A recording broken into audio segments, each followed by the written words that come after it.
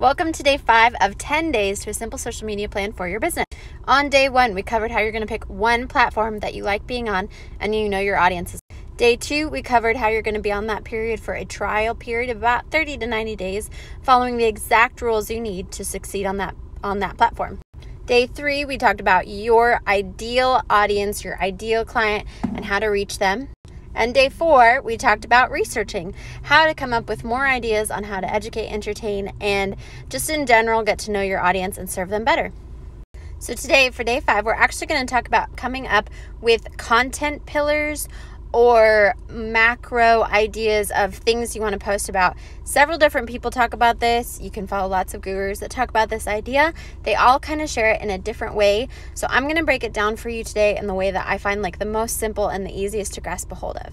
Basically, when you think about yourself and your ideal audience and how you serve them, you want to start to think up 5 to 6 ways that you want to serve them, things that you want to talk about.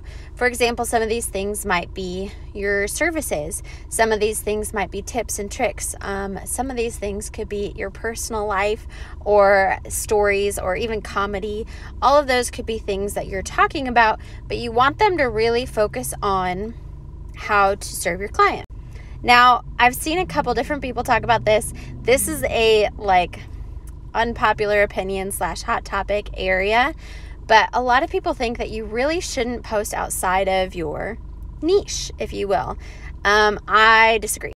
I think that people like to buy from real people. People like to be in relationship with real people. And if you only post about your business or you only post about things that you are doing in your business, then it can be kind of dry. Whereas if you post about your business in addition to who you are as a person, it will build exponentially. I think you can see this a lot in Gen Z business owners. They don't just post about their product. They also post other things around their product, things that they love, things that they're doing with their lives, and it builds a more whole brand. So when you think about your brand and what you want people to know about you and what you're doing, I want you to start listing out 5 to 6 to 7 areas that you want to share about.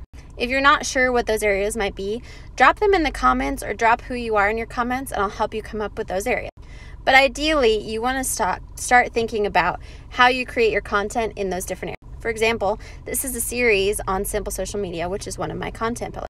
It's a way that I can better serve you. I hope this helps as you start to figure out what your content is going to be. Follow for day 6.